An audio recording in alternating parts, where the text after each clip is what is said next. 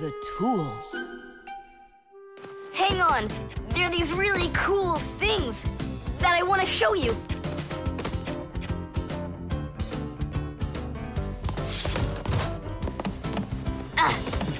Whoa! Whoa! Look how many things you got all at once. Your dad's gonna be so angry when he sees what you did with all of his tools. I'm gonna put them all right back where they were. And where were they? Open the box and you'll see. It's neat. There's a special place in there for each one of the tools. Try hammering in a nail or drilling a hole with your bare hands. There's no way. But with the help of the proper tools, it's a piece of cake. But of course, that's only if you know how to use them. Tools need proper care. If the head of a hammer is loose or a drill is dull, then you shouldn't work with them. It's dangerous. And when you're done working, put the tools back in their places, or you'll be tearing your house apart trying to find them the next time you need them. Huh. The pincers go here, and the wrench goes over there. This drill bit's too long for this spot. Let's see if it fits in this one. Huh. Any idea what this tool is for? For splitting wood or carving stone, that chisels what you want to own. Wow, Simka, you're a real poet. Now try to answer this little poem. When you have a thing to measure, this round tool is quite a treasure. This tool, right? I know what it's called. It's a measuring tape. Let me measure you, Nolik. Wow, you've grown. You've almost reached 1 centimeter. Class! I also have a rhyming riddle for you. What bangs a nail into the wall to make sure pictures never fall? A hammer! I was first. And the hammer goes right here. And now I have one for you to guess. If you need to screw in screws, here's the tool that you should use. A screwdriver! I was first again. You got it right. All right, Tom Thomas, we'd better hurry. We still have a lot of tools here to get sorted out. Humans, just like Fixies, use hundreds of different tools to do their work. Picking the right one depends on the task at hand. For instance, if you need to hammer in a nail, use a hammer. But you don't use a hammer for a screw. For that, there's a special tool called a screwdriver. A wrench is the tool for tightening nuts and bolts. A vise is used to hold a part in place, and a drill to drill a hole. If you need to cut a piece of wood, you should choose a saw. You could use a handsaw, for example, or a hacksaw. Different kinds of pliers can be used for snipping, gripping, or bending. If you need to smooth something down, you use a file. If you learn how to work with tools properly, you can build just about anything. Looks like we did it, just in time. Oh, and how about this? Do you know what kind of tool that is? I don't know. There's no place for it in here. Just throw it out. Come on, and what if my parents use it? Looks like we did something wrong here. My dad came home. Tom Thomas! I'm in here. Hi there. Reading. Way to go, son. Huh? Oh! I don't get it. Where is it? What? I put a piece of metal under the table leg so it wouldn't shake, but it disappeared. So that's where the tools place is. Did you take it? What? I didn't. It must be somewhere under the table. And you look under the sofa. All right.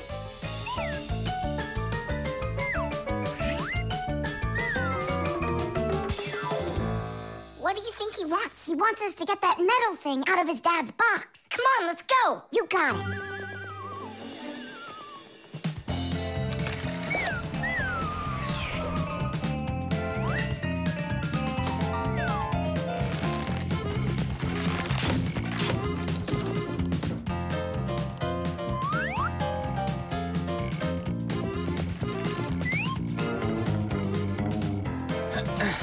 Any luck? Uh-uh. Me neither.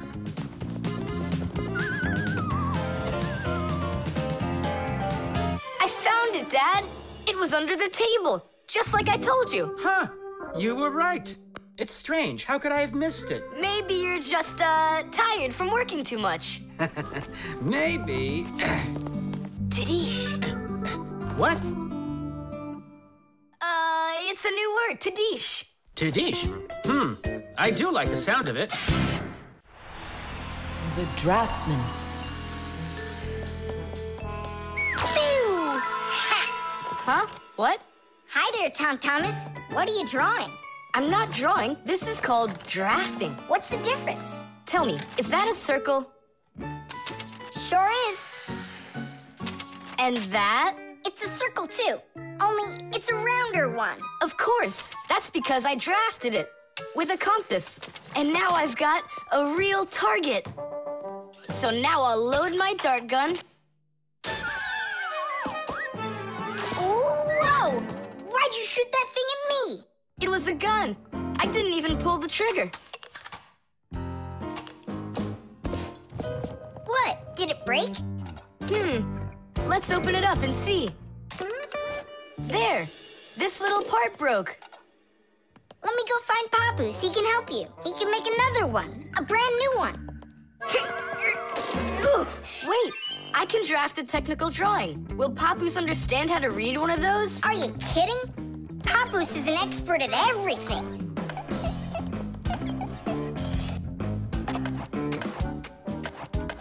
Done. Wow, Tom Thomas, you're a real technical drawer. A draftsman, Nolik.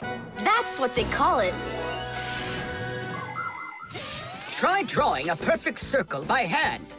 Can't do it, huh? Well, with the help of a drafting compass, your circle will turn out great. Just put the needle point in the center and turn the compass, and it's done. A compass is only one of the many different tools for drafting. For example, if you need to draw a straight line, use a ruler. And if you need to draft a frame for your picture, you can use a triangle. First draft one side and then the other. And then to finish your frame, just turn the triangle upside down and draft the two remaining sides. You'll get a perfectly squared frame. There are also drafting instruments for making curved lines. They are called irregular curves or French curves. But actually, now people use computers more and more for drafting technical drawings.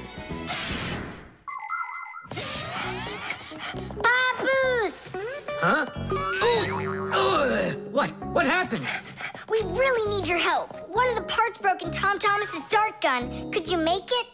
What kind of part exactly? Look, here's a technical drawing. So, you even got a technical drawing. Very good then, let's take a look at it.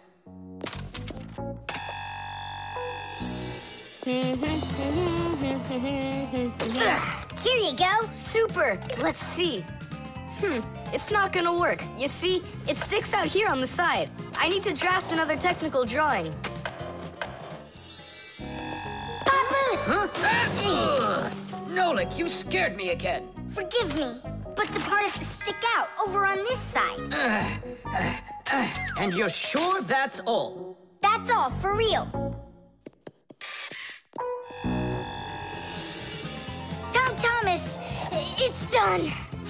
Listen, while you were gone, I realized that the part needs to have a hole right here.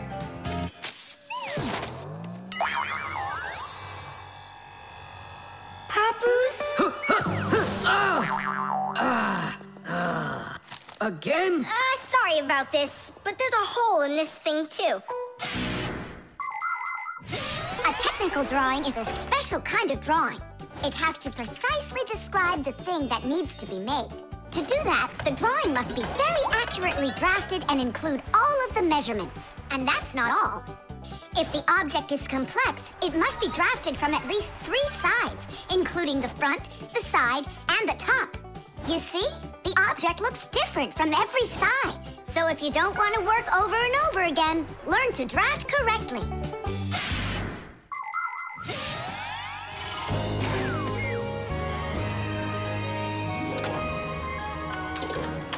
Kaboom. It works. Bullseye! And all thanks to our technical drawings. Yeah, after 3 tries, right? Some draftsman you are.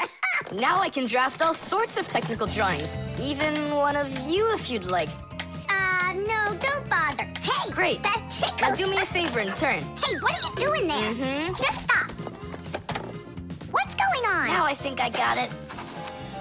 It's done. And what's that that circle for, huh? That's the top view. You know what, Simka? That's what you really look like from up here.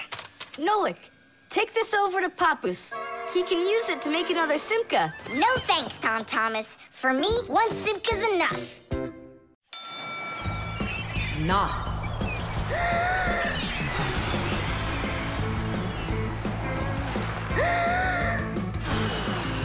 Nolik, there are pirates off the starboard side. Battery! Fire! Hey, I'm not a pirate. Why'd you hit me? That's it. I'm tired of playing the wind. Where are my pirates? This looks great. Can I board your ship? And what are your skills? Tons, like protecting the ship and yelling hooray when we win. And how about good sea knots? Can you tie them? Ha! Of course I can tie them. Then tie up our treasure. And make sure it's good and tight. Pirates, prepare to attack! I got it. Whoa! That's done. Good enough. Hooray! It's good and tight. Now can you survive a storm? Without a doubt.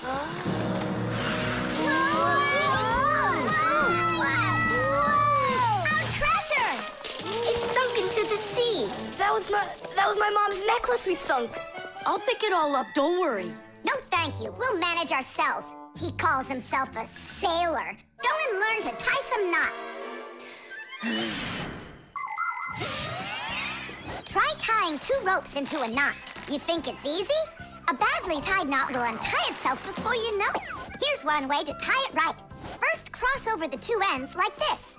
Now, to finish the knot, you've got to cross them over again. But not this way. It's got to be in the opposite direction. When it's done, it looks like one loop inside another. This kind of knot is called a square knot. And it won't untie as long as you tie it right.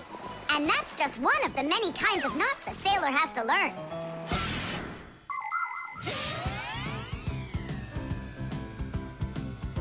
Oh!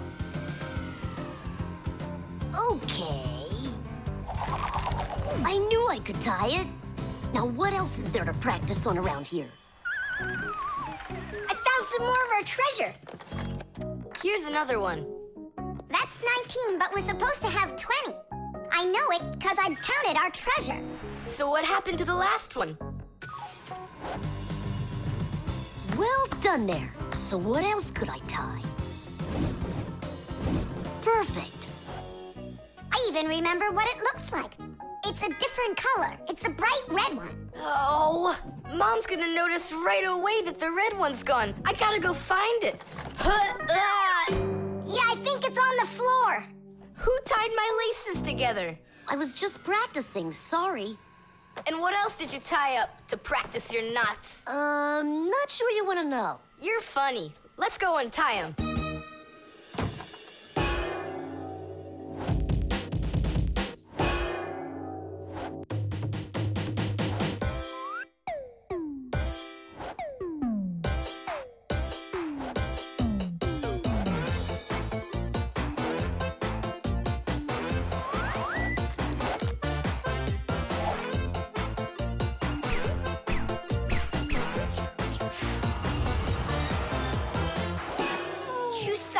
Don't look at me that way. I'm scared. She's just staring at her own whiskers, Nolik. And what have you done to her whiskers? Well, I tied them with the square knot. Fire, you're just a blockhead. And why don't you tell us what else you've done?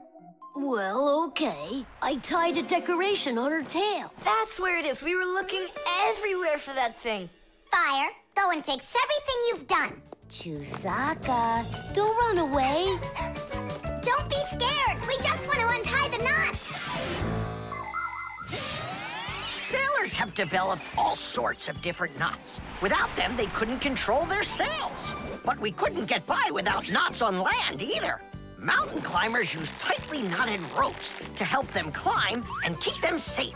Fishermen tie hooks to their fishing line using special knots. You can't even pitch a camping tent properly without making a knot. When people sew, they tie knots in the thread to hold it in place. And doctors use knots when they stitch and bandage a wound. And a tie wouldn't be a tie if you didn't tie a knot in it. Sneakers won't fall off your feet. And the laces won't drag on the ground if they're tied with a proper knot. But sometimes things can get knotted up by accident. And that's one time when you don't need to know how to tie knots, but how to untie them. All aboard! Like that. Now the only thing left to do is tie a knot. Should I tie it? Are you sure it won't untie? You're joking. Why don't you go ask Chusaka if I can tie a knot like a sailor? Batteries. Oh, my little lemon, just you wait. One day you'll be a strong and splendid tree. She's talking with a flower pot. Oh, you scared me. Do you like it? Like what? My seedling, don't you see? It will grow into a huge tree. And there, amongst the green leaves, will be beautiful yellow lemons. Class. From that thing? Lemons? Oh, yeah. It'll grow into a tree. All it needs for that is to gather energy. Get energy from where? From our sun. The sun? It'll be so slow. Oh, batteries would be faster than the sun. Batteries? I really don't think so. Tula, do you know how much energy they have? Let's just bury a bunch of those batteries in here, and you'll be watching your lemon plant shoot up into a tree. Are you positive? Absolutely. And where can we get the batteries? Over there. Professor Eugenius has a whole box full of them.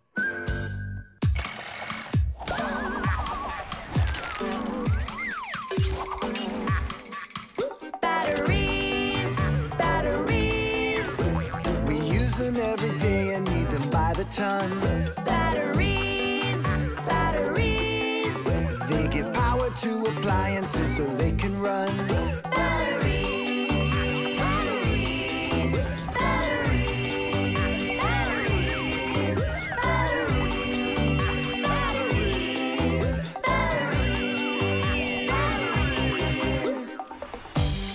That does it. We'll be seeing the first lemons before the week's over. The first battery in the world was made in Italy more than 200 years ago. When two different kinds of metal were placed in salty water, electricity started flowing through a wire from one piece of metal to the other. Many years have passed since then, but batteries still work in pretty much the same way. Today, you can find batteries being used for electricity just about everywhere. Tiny batteries are used inside of wristwatches, while big batteries can power cars and even ships. With new batteries being produced by the millions, we have to think, how should we get rid of the old ones? You can't just throw away batteries because they'll poison our soil and water. The best way to dispose of batteries is to take them to a special collection station that sends them to factories for recycling. Yes, it's a terrible idea to bury batteries. You can kill any plants that are growing there. And this is the very reason why Professor Eugenius puts all of his used batteries in that box over there, so he can dispose of them properly. Hey, where are they? Oh, my seedling, we harmed you. What? Where are the batteries? They're in the flower pot. How come? So the lemons would grow faster. From the batteries? Who came up with that idea? It will die! Hurry! We gotta go save it! The soil's contaminated. We've got to find a new home for the seedling. But where? Over there. There's a pot with healthy soil. Let's do it! Batteries, batteries. They come in different sizes, shapes, and colors too. Batteries, batteries. Could be yellow, might be green, or maybe red and blue. Batteries, batteries, batteries, batteries, batteries,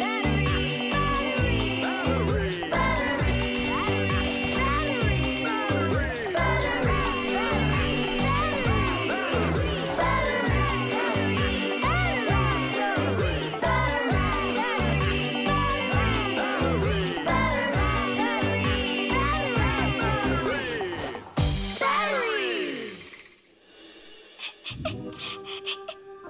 try, Tula. The seedling will be perfectly fine. It will grow big and strong with branches full of beautiful lemons and oranges. And watermelons. It's a lemon tree fire. Will you ever stop going too far, like with the batteries? Well, anyhow, batteries are cool, right? Look how many appliances can't work without them. You're right. Appliances can't work. Look, the seedling's coming back to life. It really is. Tula, tell us, isn't it splendid? Splendid. The Ecotester. Are you ready to see my new invention? I just can't wait to show you what it does. Whoa, what is it? An Ecotester. And what is it for? This device lets you check vegetables or fruit, so you'll know if they're safe to eat. To grow apples, tomatoes, or melons faster and bigger, people add chemical fertilizers to the soil. But there's a problem if too much of these chemical fertilizers is used. When there's too much of them, the harmful chemicals get inside the fruits and vegetables, and that makes them very dangerous to eat. An Ecotester is a special device that quickly shows how much of these harmful chemicals have gotten inside of the food. And if the reading is too high, that means you shouldn't eat it. As you can see, the Ecotester shows that this apple is good. Well, let's see. Look, this one is safe too. Ugh, it's not interesting this way. These apples are all safe. Now let me take this delicious apple and, make it bad. We will inject this apple with a harmful amount of nitrates. How come? What do you mean, how come? So we can see how the Ecotester works.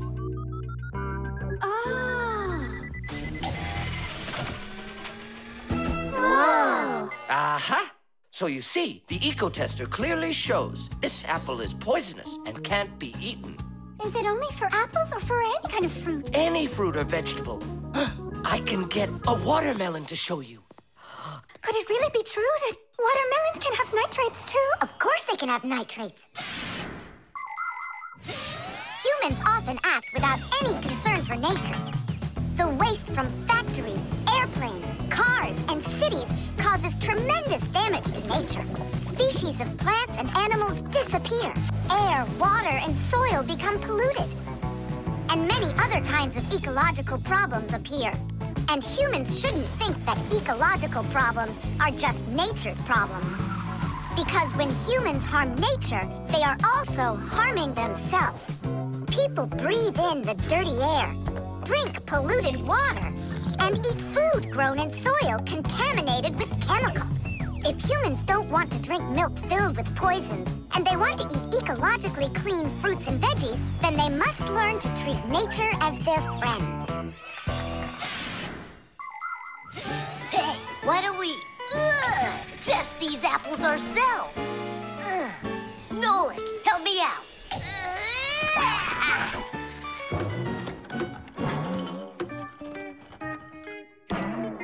Oh, it rolled away. I don't care. That apple's poisoned with nitrates. Whoa, apples.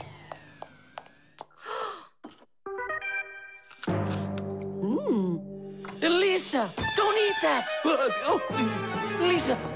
Lisa, stop! Please sit down. What? You bit into it? Yes, and what? Oh no, it's poisoned! What? Do you have trouble talking? Oh, yeah. You feel faint? Oh, I'm fainting. Lisa, hang in there. What? There's no poison in that apple she ate. Oh, my assistant. Oh no, I've poisoned her. Oh, Lisa, please. There was no poison in that apple. Oh no, he didn't hear us. What should I do? I know how to make him hear. Hello? It's an emergency. It's a case of poisoning. Not me. I poisoned someone. Yes, with an apple. Fire. Poison. Oh. Professor, this apple has no poison in it. The bad one rolled away onto the floor. Did it really? This is just fantastic news. Can you see me, Elisa? I can't see anything. How's that? I see you. I can see you. I can see again. I have great news. There's no poison at all in this apple. Are you sure? It's perfectly fine. Here, take a look. The Ecotester shows that there are no harmful chemicals inside. It's wonderful news. This is one excellent apple. And nutritious. This appliance of yours is simply wonderful. Now she'll say he's a genius. Professor, you are a genius. Thank you for saving my life. Oh, it was nothing. Actually, it was Nolik. He saved her life. I did? Dropping the watermelon was your idea, wasn't it? Ah, you're right. I saved her life. Chess. How about that? Then I'll play my pawn. And I'll play my pawn. Grandpa's, we need our spool, and it's missing. Oh, congratulations. Professor, have you seen it anywhere? The spool? I haven't seen it. We're playing chess, can't you see? Do you like board games? Like dominoes, for instance. Just about everybody has played it. But do you know where it came from? Dominoes was invented by the ancient Chinese. They made tiles and decorated them with dots like on a pair of dice. And this is a game that looks a lot like checkers, but it's a lot more challenging. It's called backgammon. Backgammon originated in Persia, and from there it spread all over the world. But the most challenging game of them all is the game of chess. Chess was invented in India, and today the game of chess is loved in every country. It's played by adults, by children, and even by computers. Chess is a real sport. But the most important thing for playing chess is not the power in your arms, but the power in your brain. Hey, look, I found it! Yeah! Hey, what's going on? That's our spool. Please let us take it back. There's something we have to do with it. But we're using it. Can't you wait? It's a replacement for the missing pawn. Oh, Nolik can work for a while as the pawn's replacement. Yeah, I could do it. All right, you can take it. And you stand right over here. 1, 2, 3, up we go! Class. So how do we play? You're going to play for the whites. And now I'm going to capture your knight. And we're gonna knock over yours. Take that. Whoa, whoa, whoa, young man. Slow down. It goes back here.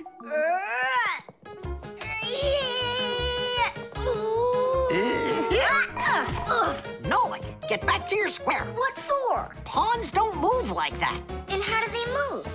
Only one square per move and only forward. Of all of the pieces, the little pawn is the weakest. What a mess. So which one's strongest, huh? This. It's the queen. She's the most dangerous threat to the other king. Aw, how come I couldn't be queen? Then that black king would have to deal with me. Oh, yes. In chess, each player has a black or white army with 8 pawns, 2 knights, 2 bishops, 2 castles, and a queen. All of them work together for their king, trying to protect him while attacking the enemy's king. If the king finds himself in a position where he can be captured, the attacking player says check. And if the king finds himself with nowhere to run from the attack, it's called checkmate. Whoever checkmates the other player's king first is the winner.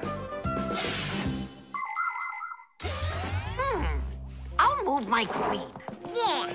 And me, my queen. Then I'll just capture your queen. Aha! Really? Then I'll just capture yours. Grandpa's, should I go now? Not yet. So, do you feel like surrendering? Ha! You're kidding. Do you? Nolik, forward. Hooray! We'll step aside. Forward. Aha! Next I'll go and capture the knight. He got away.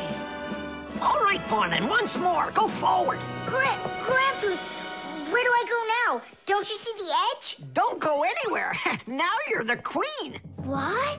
The rules of chess say that if a pawn makes it all the way to the other side, he can become anything that was captured earlier. Hooray! Then I'll I'll be the queen, and I'll be the strongest piece in the whole game. Hey, Queen! Get back here! In case you don't know, this isn't over yet. We capture the pawn with the queen. Queen, this is your new place. Check. Check. Yeah? Now come to here. Checkmate, my colleague. Of course it is. It is, mate. Yeah, I lost. Hooray! Tadish, tadish, tadish! Professor, we found the missing pawn for you. So that means Nolik can leave with us. I'm not going anywhere with you. Chess is the greatest game you'll ever play in your life. Oh, you should have seen how I put Professor Eugenius into checkmate. Really? Well, Grandpa's helped me a little. Actually, it was Grandpa's telling me where to move. But I'm the queen now. The motion sensor. This part has to be replaced with one that's new. I've got an idea. How about we run to the warehouse and get it? 'Cause you don't have time to go there. And that way you can keep on working. All right, then. Only remember the code for the part. A8375. I'll remember it for sure.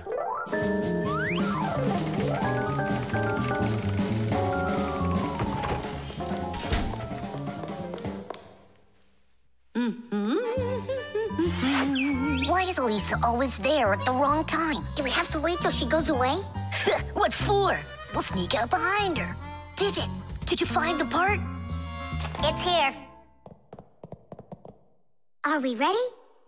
Yeah, we're ready. Let's do it.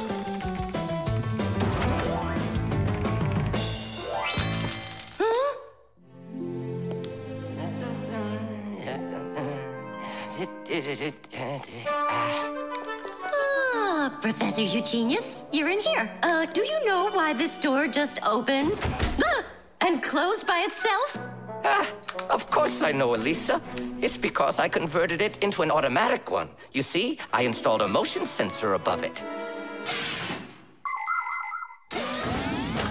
A motion sensor is like an electronic eye that watches everything that moves in front of it.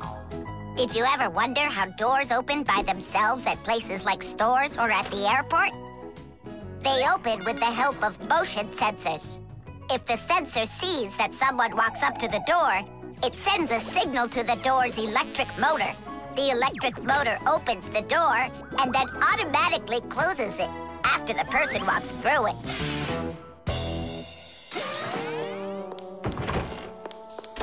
That man is just astounding. Only a bit untidy. The door is automatic now? Then why didn't it open for us on the way here? 'Cause we're too little for that motion sensor. But the part's bigger than we are. Big enough for the sensor to see it. Then how do we get in there? We can fool that thing if we stay close by the wall. Now let's keep this as close to the wall as we can.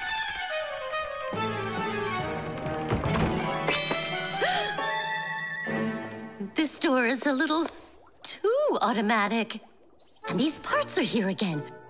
Didn't I put them away?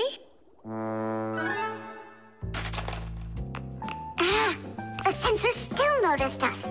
Here's what we gotta do. Let's break it. Why do we gotta break it? All we have to do is deactivate the unit. Sensors are used to help people in all sorts of different situations.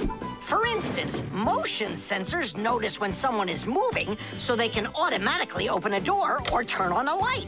Some automobiles are equipped with rain sensors. If it starts raining or snowing, the sensor automatically turns on the car's windshield wipers. There are also sensors that react to how much light there is. In the evening, when it gets dark, light sensors can be used to turn on street lamps. And in the morning, when it gets light again, the sensor switches them off. A smoke detector can sense when there's smoke inside.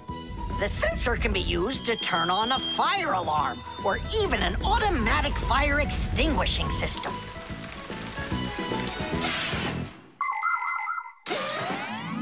I turned it off. That should do the trick. Great job. Let's go. Titties! Professor Eugenius, mission accomplished. Well done, Fixies. Actually, not that well. This part here is A7583. Uh-huh. And I asked for A8375. Digit, didn't you say you knew the code number? I did know it, but somehow forgot it.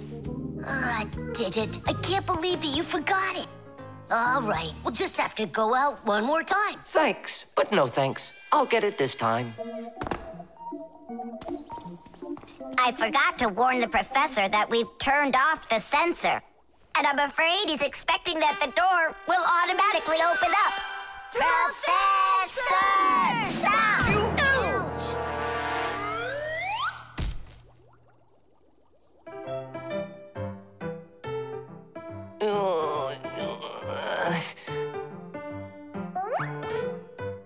Forgive us, we didn't mean it.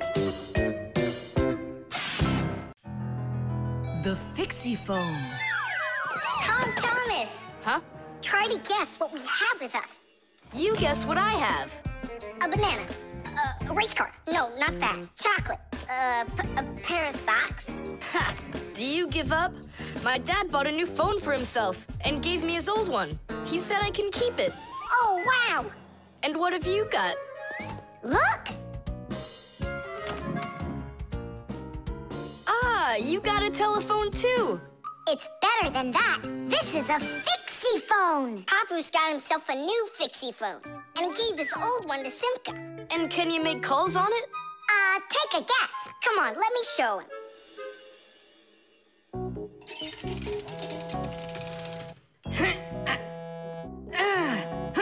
Hi there, Papoose. Hi, Nolik. Why are you calling? Just to say hi. Nolik, don't just call me if you know I'm working. All right. See that? So what? I can make calls on my phone. Calls to humans, that is. But to Fixies, you can't. A Fixiephone is a smartphone made just for Fixies. Not only can Fixies call each other with it, but they can get onto their own special Fixie internet. On a Fixiephone, you can find a camera, a flashlight, news, games, movies, and Fixie ditties. Those are the Fixies' favorite songs. Fixie kids love them, and so do their parents, because Fixie-phones can easily let parents know where their kids are and whether or not they're in trouble. Over the years, humans have learned how to turn telephones into mobile phones and mobile phones into smartphones.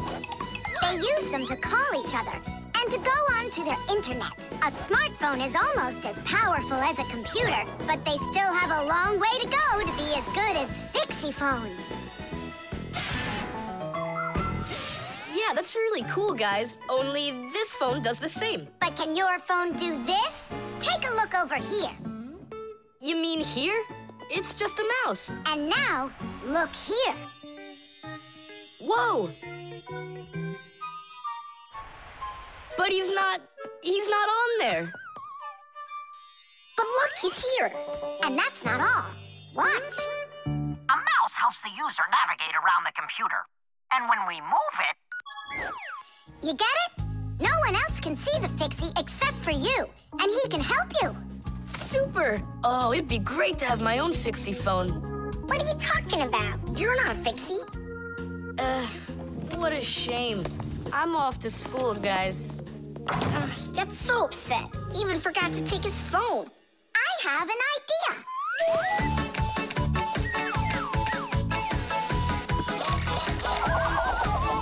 My smartphone's my best friend. I love to hear it beeping, so I keep it by my side even when I'm sleeping. Bing bong all day long, bing bong all day long, bing bong all day long, even when I'm sleeping. With my phone I play alone. I don't need my brother. Soon they'll make a brand new app to replace my mother. Bing bong all day long, bing bong all day long, bing bong all day long, to replace my mother. Check my mail, send it text 1,000,000 times an hour. I forgot to plug it in, now I'm out of power. Bing bong all day long, bing bong all day long, bing bong all day long, now I'm out of power. Bing bong all day long, bing bong all day long, bing bong all day long, now I'm out of power.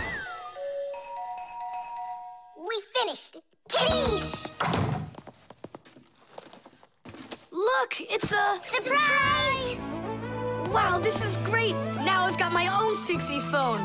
It's just like you've got. Well, pretty close. Tom Thomas! Tom Thomas, let me use your phone to call myself. I need to find my phone. Oh, wow. You've changed everything in here. Where am I? I guess I'm Papoose. Huh, what a funny name you came up with for me.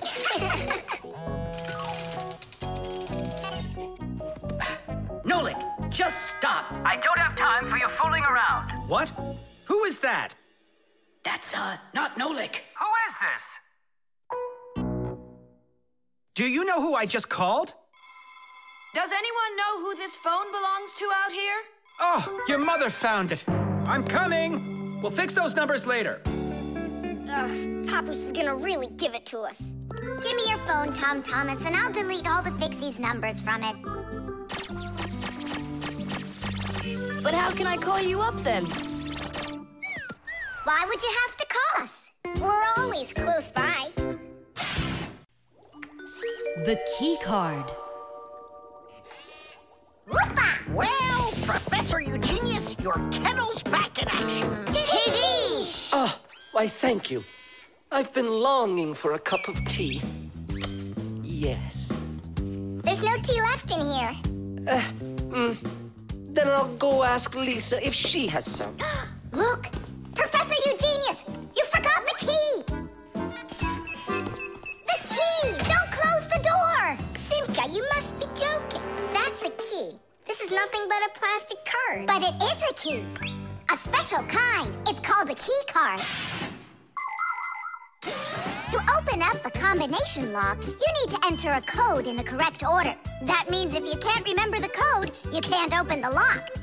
But if the lock uses a Keycard, there isn't any code to memorize because the code is held inside the card's memory, and the lock can read the code from the card. Of course, Keycards don't work with any lock. They have to be smart locks that are able to read electronic codes. When the smart lock reads the correct code, it opens right up.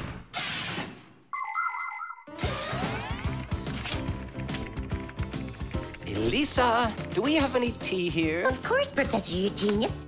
Wonderful. I'll take one bag then. Oh, I left my key inside the lab. Can I borrow yours?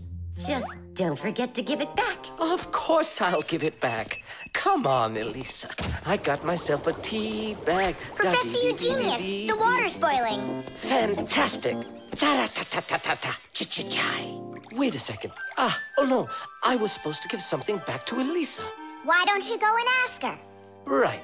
I'll be right back. Professor Eugenius! That's card number 2 now. Elisa, I promised you something, didn't I? Yes, the key. You said you'd return it. Yeah, sure. Let me get it. Just a sec. Oh, I locked it in the lab. It's terrible. How will you ever get back into the laboratory now? You see, there is one way, but it's a secret. Would you mind leaving for a couple of minutes? Colleague, Professor, can you do me a little favor? The key. I think I left it on the table. Yeah, right. It's true. So how do we solve this? I need to think about it. What's there to think about? We just have to go and push it under the door. You think you can do it? Yeah! It's time to get to work. Hey, what's going on? Oh, were you just calling for me? Yeah, no, Lisa, not for you. It's so heavy. Do you know where Digit ran off to? Ow! Digit's off somewhere thinking. He's always doing that when it's time to work. Hard to port. Hard to starboard. Way to go, Nolik. Then who were you talking to? Actually... Oh, what's that? Where? What? What was that? Come on, let's try again. Look, do you see that? It's telekinesis. It's the power to transport things with your mind. You are just astounding. Was that done with your mind, too? The door? Yeah, sure. You are a genius. Professor Eugenius is a very talented scientist and a dear old friend of the Fixies. He always helps the Fixies, and the Fixies are happy to help him too. Professor Eugenius let the Fixies set up their school right here at his laboratory. It's hard to imagine a better place for a Fixie school. People from all over the city bring all sorts of things to the laboratory to be tested, from computers, phones, and furniture to food and toys. Professor Eugenius uses his expertise to check the quality of all these different things. To help him carry out his experiment, his laboratory is filled with a variety of tools and machines. Yes, Professor Eugenius is a very smart man, but he can be absent-minded. Lucky for him, he's got us Fixies around. Thanks for everything. Sliding the keycard under the door? That was Simka's awesome idea. But the door opened wide while the card was still on the floor. That's strange. There's nothing strange about it. I'm the one who opened it. How? I climbed in the lock, that's all. Figured out how it worked, and Tadish. Very clever. That's a real Tadish. I guess that thinking before you go and fix something ought to be what we all study next. The antenna. Wow, is this cool or what? Ah, hello there, little Fixies. Did you come to see what I'm working on? Professor Eugenius, tell us what you're planning on doing with this huge thing. Well, I hope to use this fantastic device to make contact with aliens. Since ancient times, people have wondered, is there life on other planets? What might aliens from outer space look like? And what kind of spaceships do they travel in? There are some people who say that they've seen alien spaceships and that they look like flying saucers. There are even some people who say they've actually made contact with aliens. But personally, I'm sure it's just their fantasy. And science hasn't been able to prove any of these stories either. The one story that makes me laugh harder than all of the rest comes from a guy who claims that he saw aliens with his own eyes. Can you believe it? He said that there was a group of tiny aliens that looked like humans with glowing hair. It seems to me that this guy just happened to spot a few Fixies who weren't able to hide from him in time.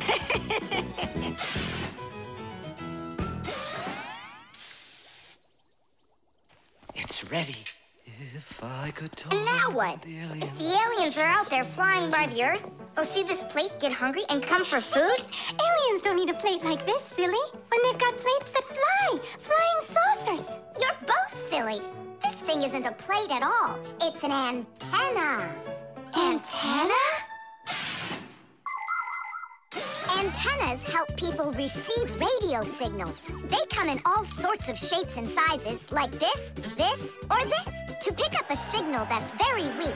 Powerful antennas that are shaped like large dishes work the best of all. When radio waves hit the dish, the waves all bounce off of it and gather together into one point. This makes the signal stronger and clearer. The most powerful dish antennas can even pick up signals from outer space.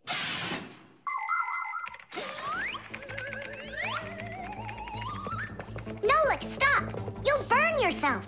Don't treat me like a baby boy, okay? Ah, interesting. I wonder what's inside of there. Do you know? Why don't we go and take a look? I was only trying to help him out. No need, Nolik. The soldering iron is way too hot, and I'm practically all done here. Then let's start looking for those aliens in outer space. Just 1 second, Nolik. There. Uh-oh. And now,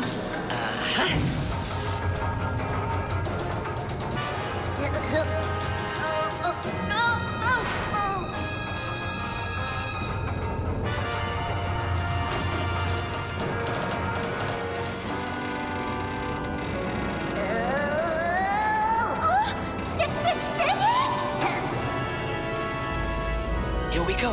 Nolik, Simka, let's see if we can pick up signals from outer space. What do you think? Is it night right now, where the aliens live? What if they're sleeping? Quit bothering the professor with your nonsense. Let us out right now. Can't you hear us?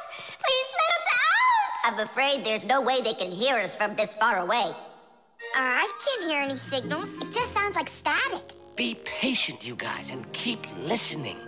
Digit, we all know how clever you are. Can't you think of a way out of here? I think I got it, Tula. You stay there. Yeah. I'll use a special code I know to send a signal that we're in trouble. Wait a second. Do you hear that?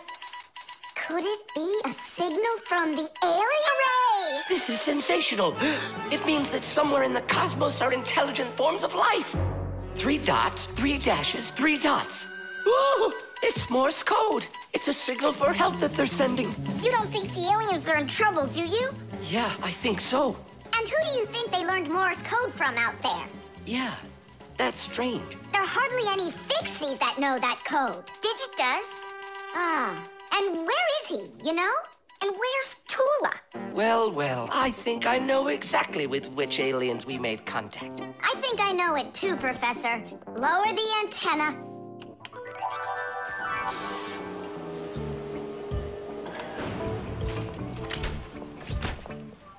Greetings to you, oh extraterrestrial visitors. Hi there. It's good to be back. What a shame. I was really hoping that we'd find intelligent life forms out there. It's all right. At least we found 2 unintelligent ones. The laboratory.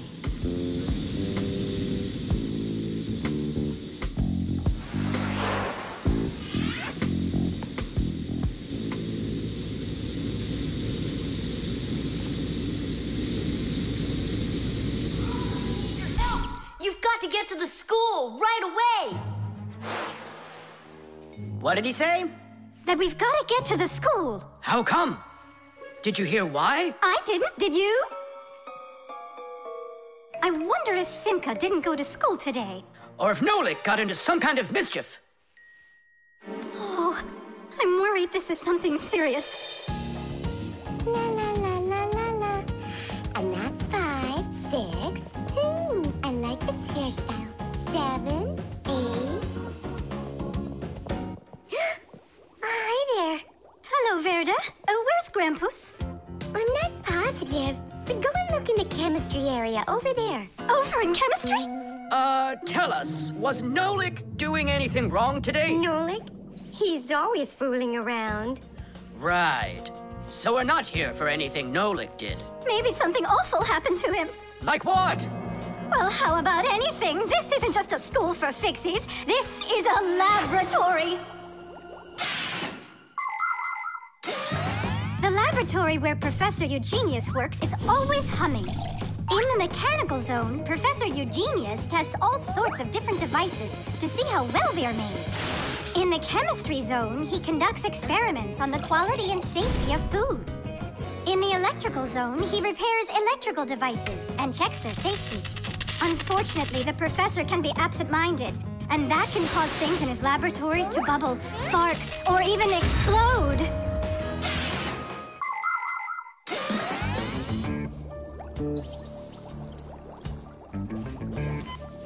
Marcia, there's nothing to worry about yet. But how can I not worry?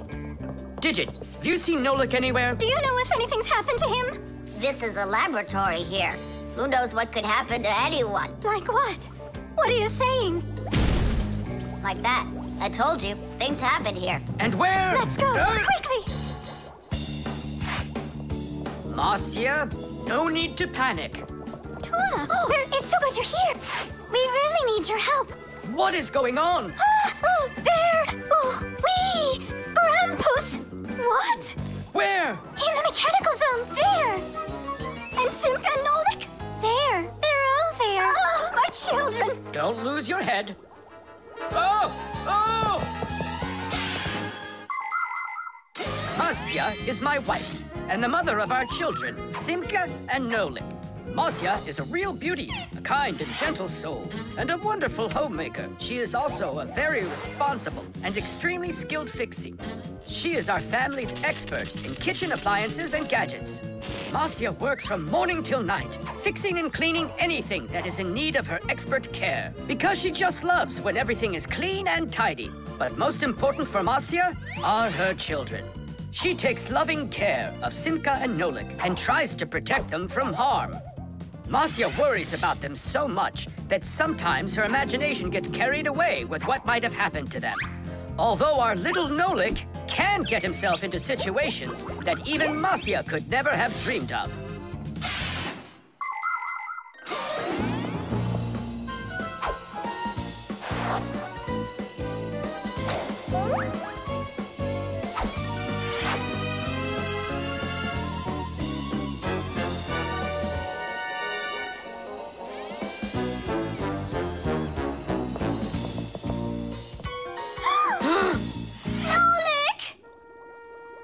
Tight! We'll save you!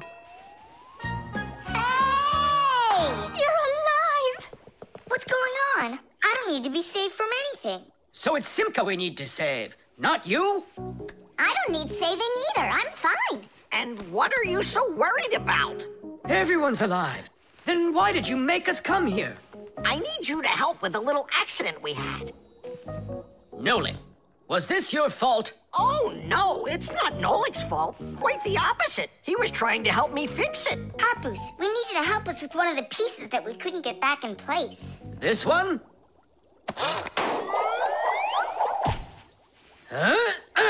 Tadish! Oh, a perfect repair. Huh, that was really the only reason we had to rush here? Why not? There was just no way we could let this wait, so I sent for you. But Fire said... Why fire? Why is it always fire? How come you had to scare us so badly? I'm not the one who scared you. You did that all by yourselves. The elevator.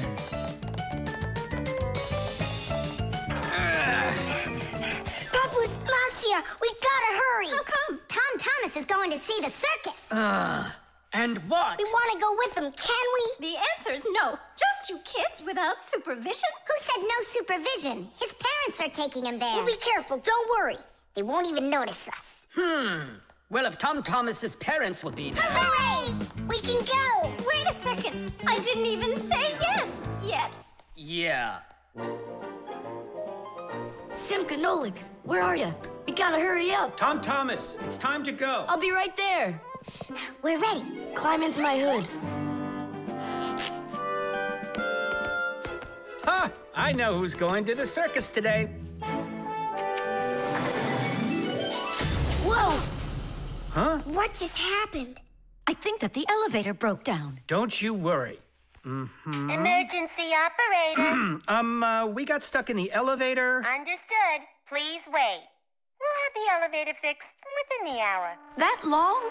That means we won't get to the circus on time. Tom Thomas, we'll go get Papoose and Marcia. I'm sure they can fix it.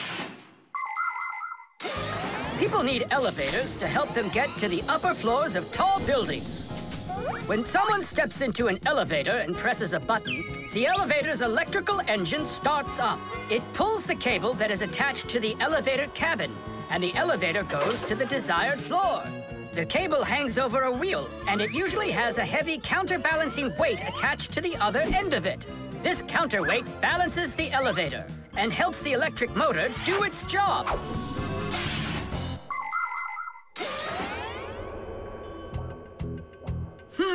I wonder what the reason is. I think I see something over there that got stuck.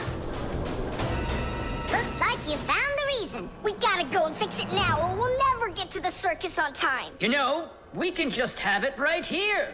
Ladies and gentlemen, presenting the Fixie Spectacular. And now your attention, please, on the high wire.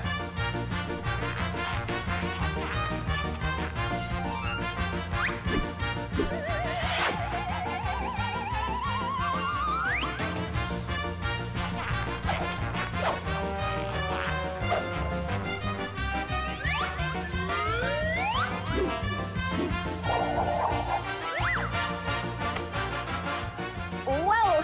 Just don't look down! Then I'll close my eyes and I won't look anywhere at all. Ow! And now we bring you our very own aerial gymnasts. Hey!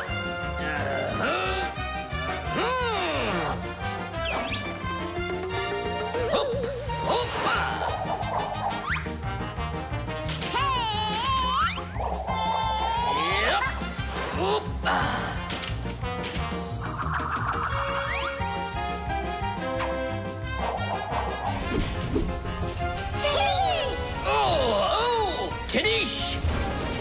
Our next act, feats of strength. It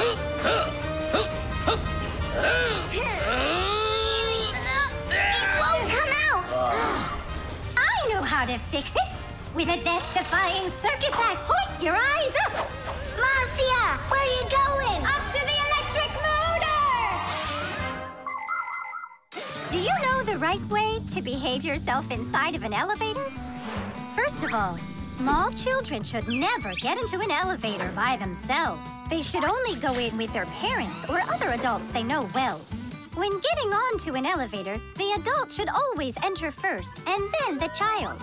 When it's time to get out, it's the other way around. First the child leaves, and then the adult. If you are taking a dog onto an elevator, make sure its tail and leash are completely inside, so they don't get stuck in the door. And there's one more thing. If the elevator suddenly stops for some unknown reason, don't try to break out of it yourself. Press the button that calls the emergency operator and wait for help from the elevator repairmen. Or the Fixies. I reached the motor! Turn it on! Oh, they fixed it. That was quick. Now we'll make it on time. There was no need to worry. Stop! It's way too high. Tom Thomas went to the circus without us. There's no need to get that upset, Nolik. Our circus is as good as theirs. Right, Papoose? Of course it is. Thank you. Thank you, to who? What do you mean who? The elevator repairman. The shadow play.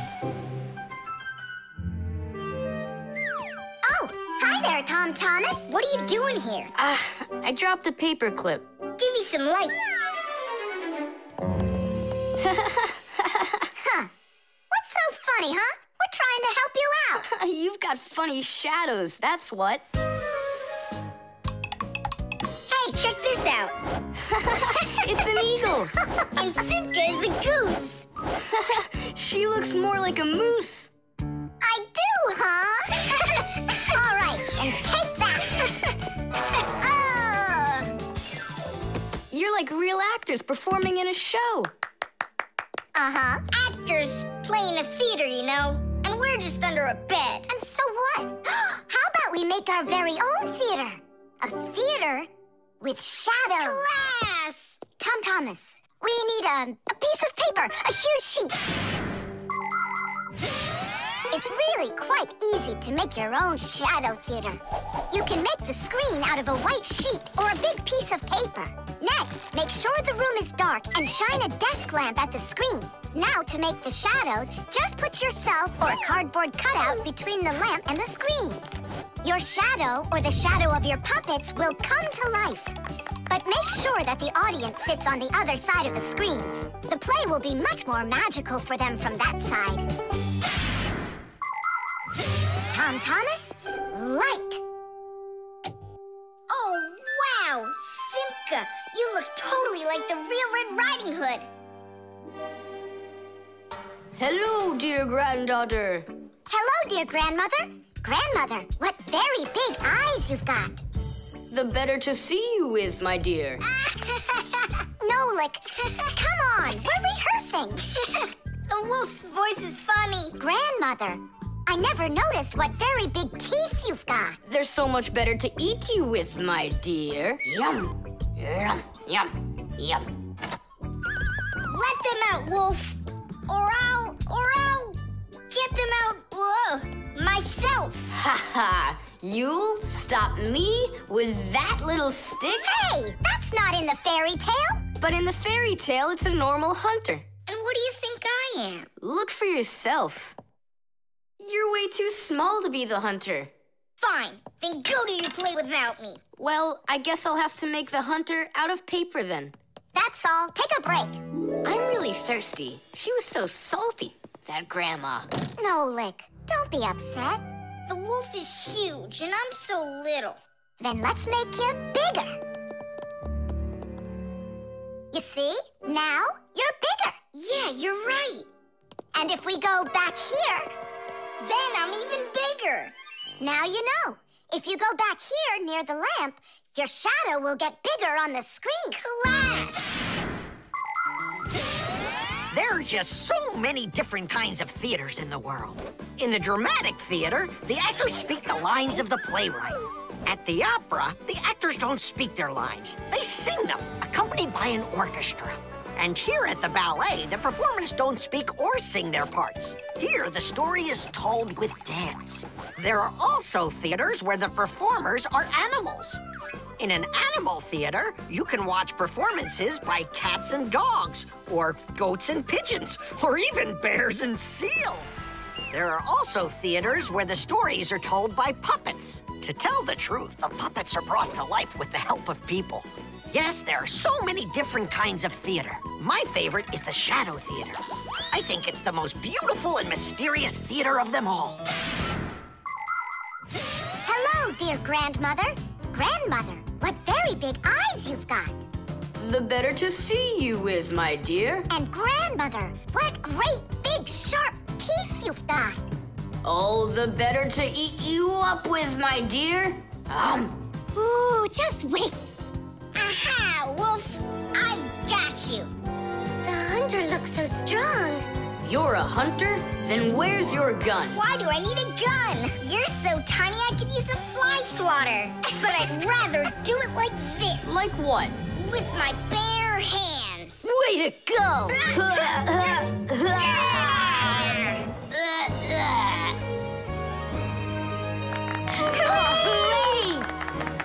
Splendid! Who was your favorite? Mine was the grandmother. Well, I think Red Riding Hood was the best. For me, the hunter. He was so mighty and so fearless. And for me, the special effects. The airbag. We're gonna be late. We'll make it.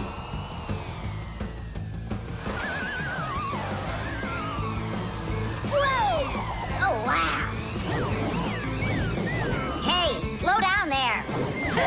I'm a super duper racer.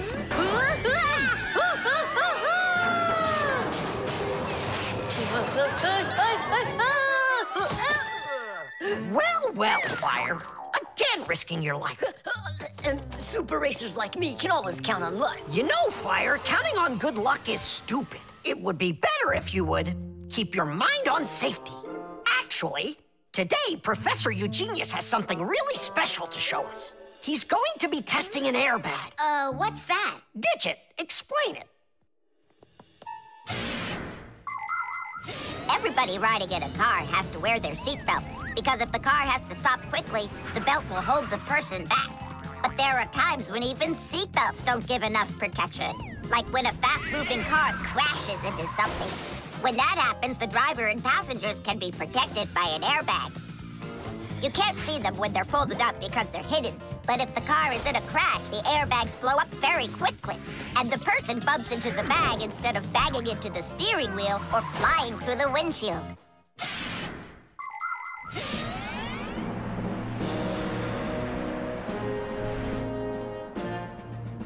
Here I come. And once again, when something dangerous must be tested, Professor Eugenius tests it on himself.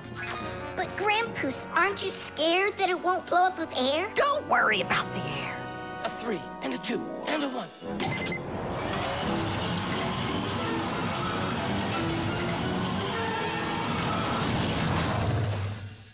The airbag filled up in an instant. Did you notice? Yeah, but how does it do it? There is a chemical inside of there that quickly burns and instantly turns into a gas the moment the crash takes place. The gas fills the airbag, and there you go. Did I explain that right, Professor?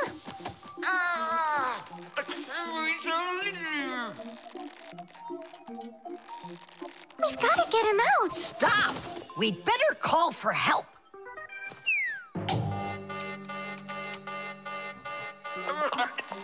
Professor, do you need some help?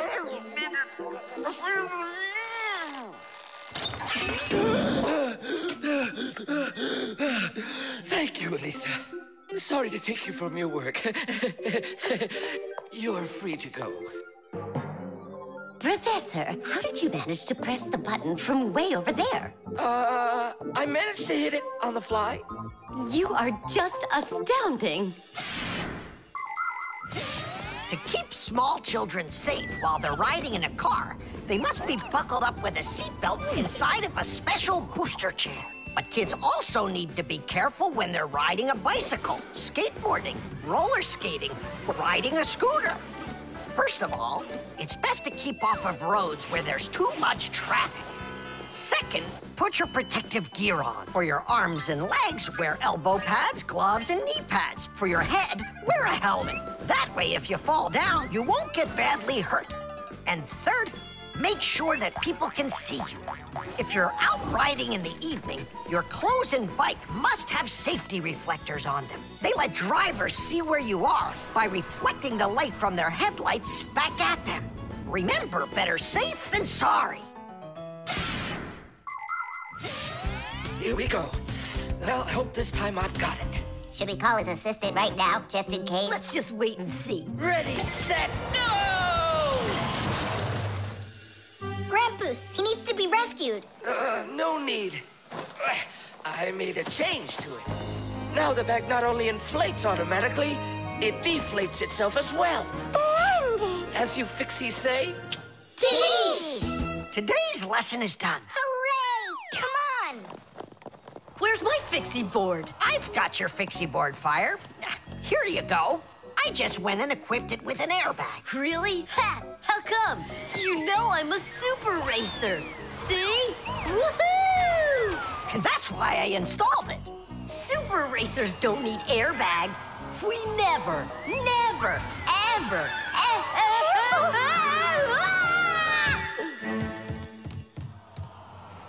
Oh, wow! Is that airbag cool or what? It's a very original design you used there.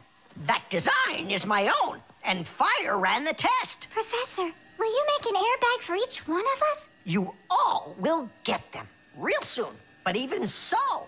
Caution and care make accidents rare. The bee. Tom Thomas! Hello. How come you're eating jam straight from out of the jar? Because it tastes so good. Oh, a bee!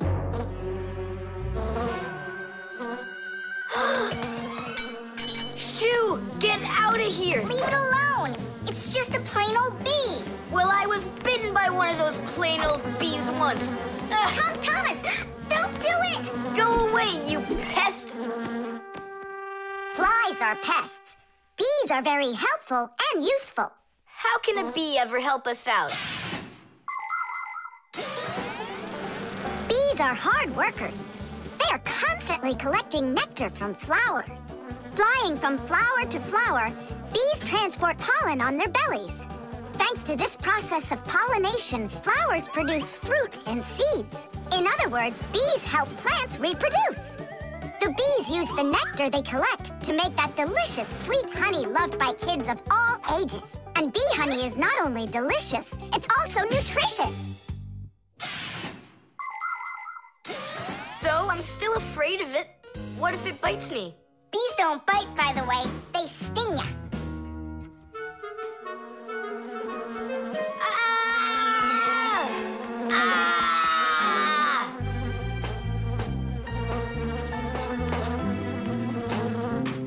Well, now I'm gonna show ya. Don't! The bee's the one who should be afraid, you tyrant. Yeah, you let it go, tyrant. Why are you calling me names? Who's stopping her? She can fly away if she wants. We need to show her the way out. Well, how? Here, little bee. Fly this way. Why don't you try going? Then what can I say?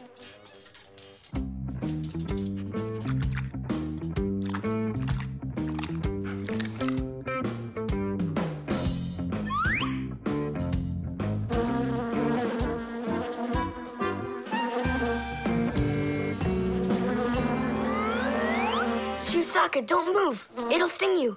It doesn't want to sting. Both of you like to eat sweets. You like eating jam, and so does the bee. Why don't you carry Chusaka to the window?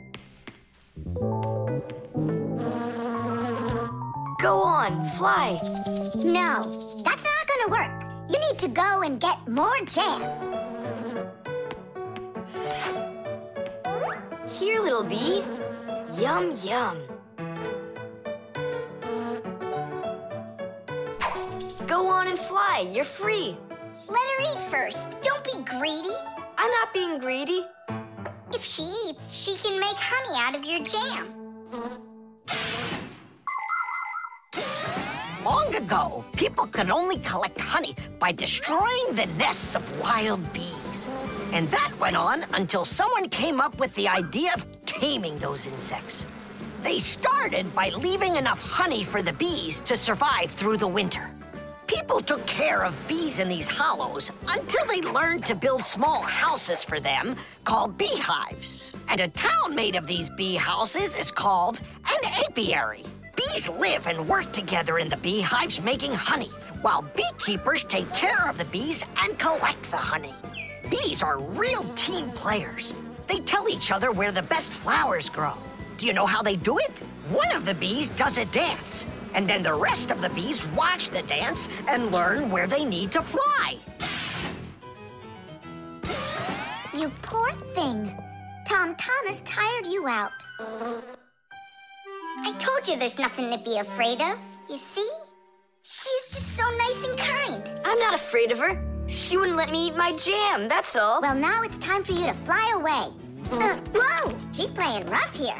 I want to try. Nolik. You're too little. You'll have to grow to do this job. Whoa, whoa, whoa. Calm down now. Now let's fly. Hey, Simka, the window's back there. I can see that without you. So how can I get you to turn around? Cool! Hooray! She's listening to me! Phew! Woohoo! Don't miss the window! Now! So long, honeybee! Tidish! Tom Thomas, do you have any more of that jam left? Yeah. What for? Bring it here. We'll get more bees to fly in. How come? What do you mean, how come? Because it's my turn for a bee ride. The suction cup.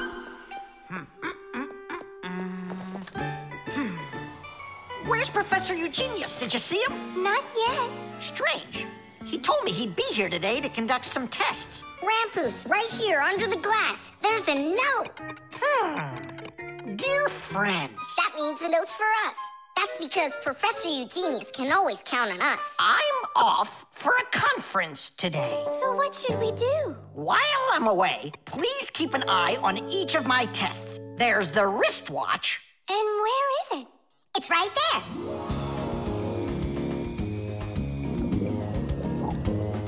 Look! How come the watch is in the water? So the fish can know what time it is? Nolik, don't be silly. This is the test he made for the watch. You see? It says water resistant right there on the back.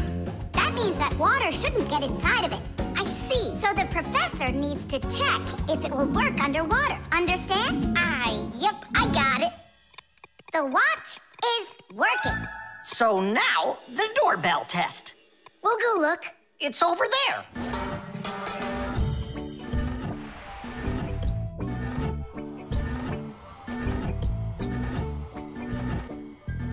What's that thing doing? It tests the button to see how fast it wears out. To check the quality of appliances, toys, sporting goods, or just about anything, they need to undergo serious testing. Take, for instance, telephones. They need to be tested with both heat and cold because they have to work in places as hot as Africa and as cold as the Arctic. Computers are tested to make sure they can be shaken and rocked, too. That way you can be sure they'll work on a desk at home, or outside in the park, or while you're taking a ride. Different kinds of products need different kinds of durability tests.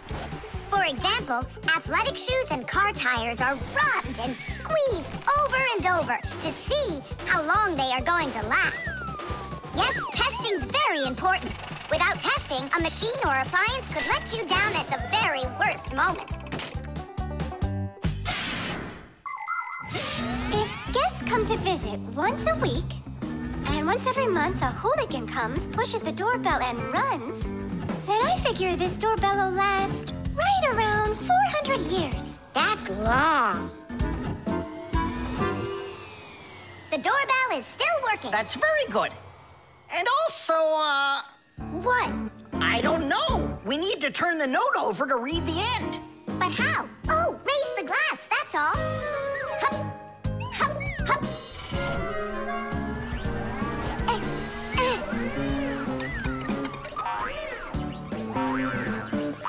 I can't get a hold of it. We should find a suction cup. A suction cup? Suction cups are made out of rubber or other elastic materials. When a suction cup is pressed against a smooth surface, the air inside is squeezed out. The air outside wants to get back in, and so it pushes down on the cup. The rubber edge of the cup won't let the air leak in, so the outside air keeps pressing down, and the cup keeps on sticking. And that's how a suction cup sticks to a surface by using the power of air. Wait a minute. I know where there's a really big suction cup that we could use.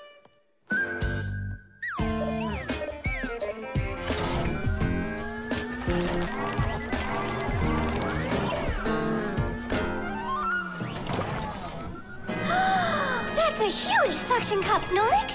Diddies, diddies, diddies. Well done, Nolik. Only we need to hurry before air gets under this suction cup and it unsticks. My suction cup will never unstick. Well, let's see what it says here. Simka, you'd better hurry. And make sure nothing gets broken here in the laboratory while I'm away. Huh, and what could get broken around here? Ah, the glass, look out!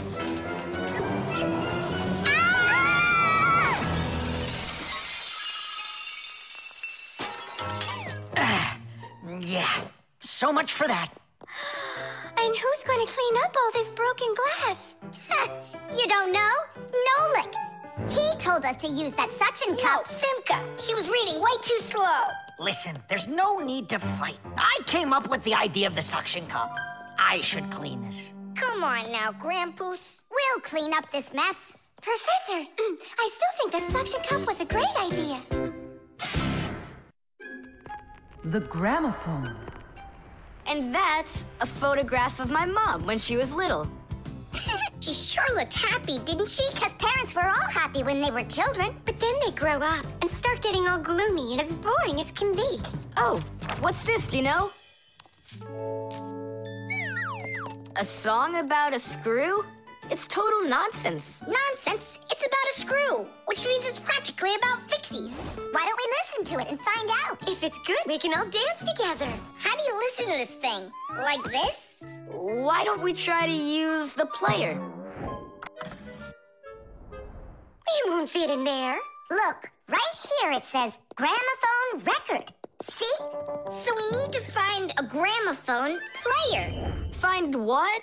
Let's go to Grampus. Grampus, we found a song about a screw we want to hear. We're looking for a player for a gramophone record. Ah, I understand. What you need is a gramophone. A gramophone is an old appliance that was made for playing back sound that was recorded onto records. If you want to turn on a gramophone, you need to turn the handle to wind up its spring. The spring makes the record spin. Then, a needle is placed on top of the record, and as it moves through the groove on the record, it shakes a little, which makes a diaphragm, a sort of mini drum skin, start to vibrate. The big horn of the gramophone then makes the sound louder, and we hear a voice or music. The most amazing thing is that a gramophone doesn't have an electric motor or any electronics. That's right. You don't need electricity for a gramophone to play back the sound that's recorded on a record. That's because a gramophone is an entirely mechanical wonder. If you want to know, there is a gramophone in the office of Tom Thomas's dad. It's on the desk. Great, let's go. Thanks would be nice.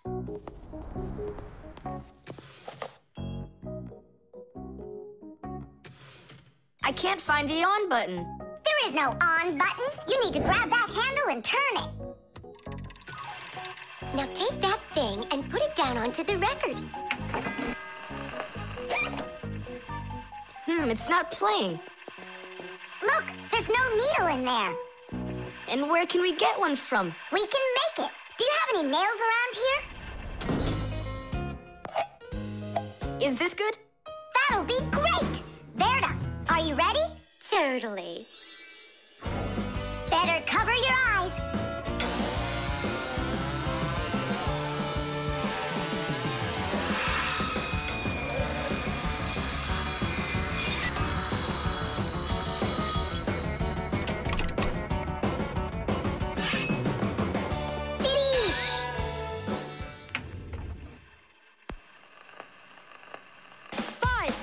It's working, listen. A little screw went for a run, and now without this little part, everything just falls apart. If you think a screw is nothing, take it out, but just beware. Everything will break without them, with no little screws in there. The bulldozer was a strong one, until there was a thud. And then the mighty giant fell straight into the mud. 5, 4, 3, 2, 1, a little screw went for a run, and now without this little part, everything just falls apart. If you think a screw is nothing, take it out, but just beware. Everything will break without them, with no little screws in there. If you think a screw is nothing, take it out, but just beware. Everything will break without them, with no little screws in there. Tom Thomas, what's that music playing? It's a gramophone record. Gramophone? I thought it was broken. We fixed this old... not we. I fixed this thing. Really? What a wonderful boy I've got. Other kids are breaking things and you fixed them. What do you say we play that record once more? I used to love it so much when I was little. The mighty crane was working until there was a pop. And then the mighty giant gave out and lost its top. 5, 4, 3, 2, 1, a little screw went for a run. And now without this little part, everything just falls apart. If you think a screw is nothing, take it out, but just beware. Everything will break without them, with no little screws in there. If you think a screw is nothing, take it out, but just beware. Everything will break without them, with no little screws in there. Tom Thomas's mom really dances super. Yeah, she knows how to have a good time, even though she's a grown-up. If you think a screw is... The instructions.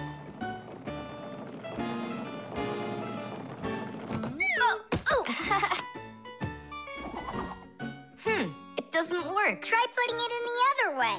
Did you read the instructions? Why would I? Instructions are for dummies. Yeah, instructions are for dummies. All right. Oh, what's going on? Whoa! My battery! Instructions teach us how to do things right. Instructions for a piece of furniture explain how to put it together.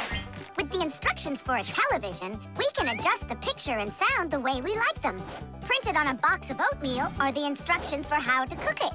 The instructions for medicines tell us what the medicine is for and how to safely use it. So always read the instructions if you want to do things right and avoid a lot of problems.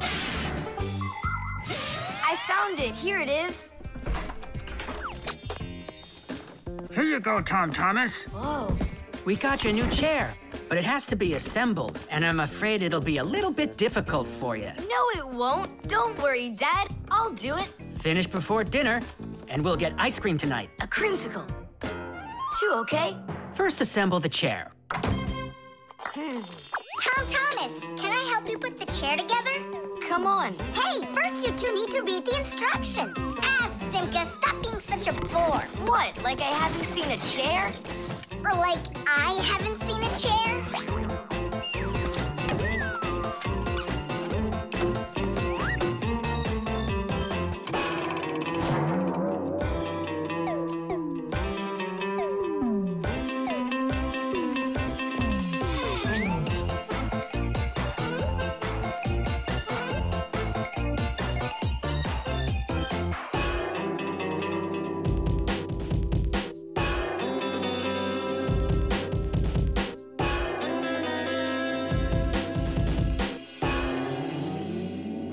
Well, Tom Thomas, you done?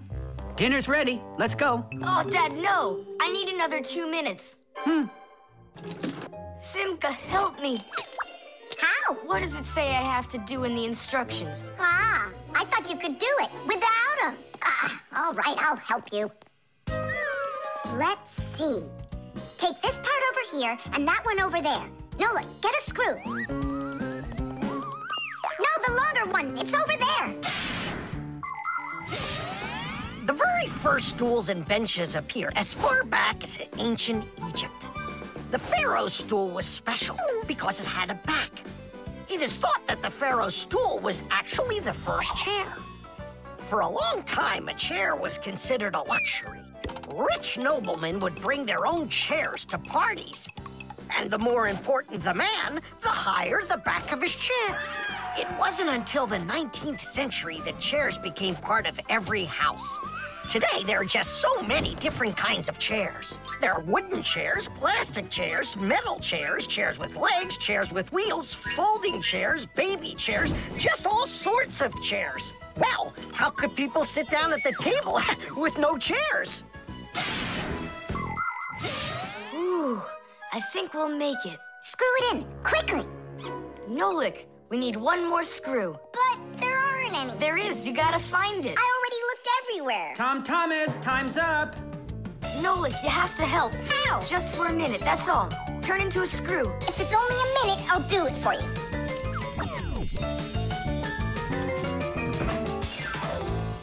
I'm done.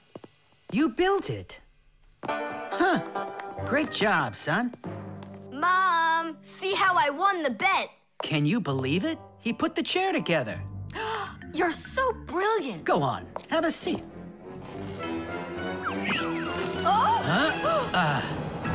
Whew. Now I see. You missed a screw. But I screwed it in. It must have... What? Must have what? Look. Here it is. Now this screw's not going anywhere. And that ice cream you won? Well, you just lost it. Well then, Mr. Chair Builder, time for dinner? Yeah, in a sec. Where is that Nolik? He ran away. What a traitor. No, he's not. He promised you he'd become a screw for just a minute. And the minute was up. Well, where is he then? Over there. He's studying the instructions for the clock. Hey, Tom Thomas, it says that we put the wrong kind of battery into the clock. We should have used that kind. You see, Tom Thomas? If you don't want to be a dummy, instructions are for you. The baby monitor.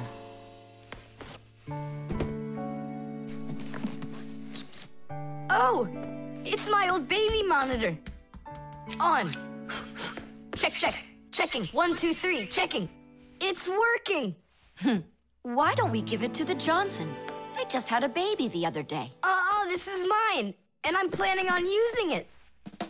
Aren't you a little too big for it? No, I'm not big at all. Well, I didn't realize that you're still a little boy. And a greedy one at that. They're never gonna notice this. Hey, Fixies, are you here? We're here now. Why did you call us? I gotta show you how I turned into a mind reader.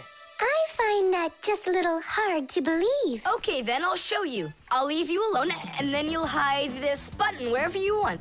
Then I'll come back and find it. You got it. So where's a good hiding place? Well, we gotta think of one. Right here, under the keyboard. Great! Go on, Nolik. Come on in. We're ready for you. And now, I'm going to read your thoughts. Here I go.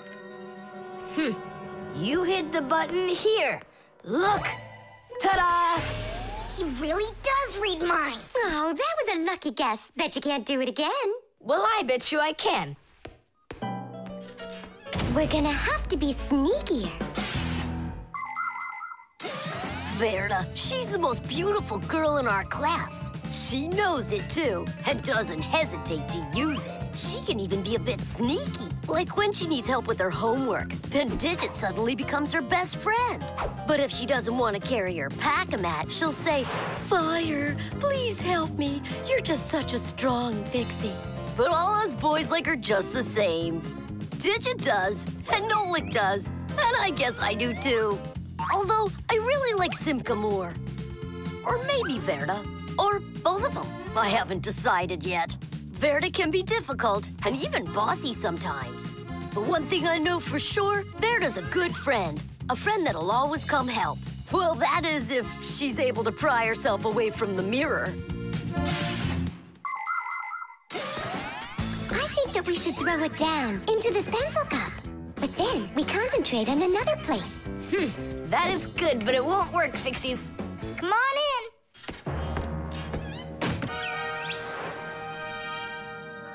Uh-huh. Aha! It's in here. Tidish? Simka, were you thinking about the cup? No, I swear. And my mind was blank. Then who did, huh? Uh-huh. Tom Thomas, what do you say we go again? As many times as you want. Shh, I know how he's been doing all of this. It's a baby monitor. That's how we can hear what we're saying. I don't get it. A baby monitor helps parents watch over their babies. The system has 2 units that look like wireless telephones. The parents keep one of the units by their side and put the other one in the room where the baby is sleeping.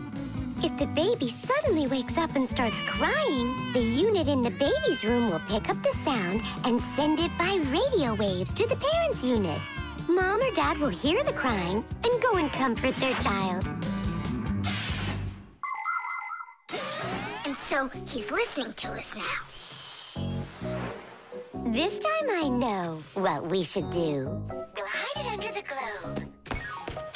Ooh. Go on. Uh-huh. Aha! Huh? Where is it? If you read our minds, you'd find your button under the baby monitor. You tricked me. That's really not nice. And spying on us is nice, you think? I'm sorry, I just thought it'd be fun. Well, anyhow, Tom Thomas, you're too old for this thing. Unless, of course, you still need it. I'm not a baby. I was just, checking it. I'll go and give it to Mom. Mom, I'm not greedy. About what? Let's give this monitor to the Johnsons, and this car is for their baby boy. I don't think that baby's big enough yet for your car. So what? Soon he's gonna get bigger and become a big boy, right? Like me.